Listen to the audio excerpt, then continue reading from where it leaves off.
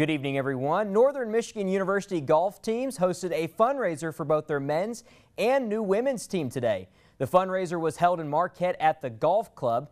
Players had a chance to get out and practice on their course early on in groups. But the best part of the fundraiser was the players were able to golf with members of the community.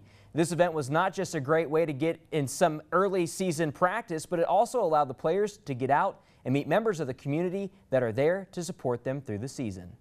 We just added 8 new women's players on the team to gain funds for their uniforms, and we're also trying to get the players in the community, get them to meet everyone else that's involved, especially out here at Marquette Golf Club too. I just think it's great getting to know everybody, getting to know the people at the golf course here, and they are getting to know the golf team.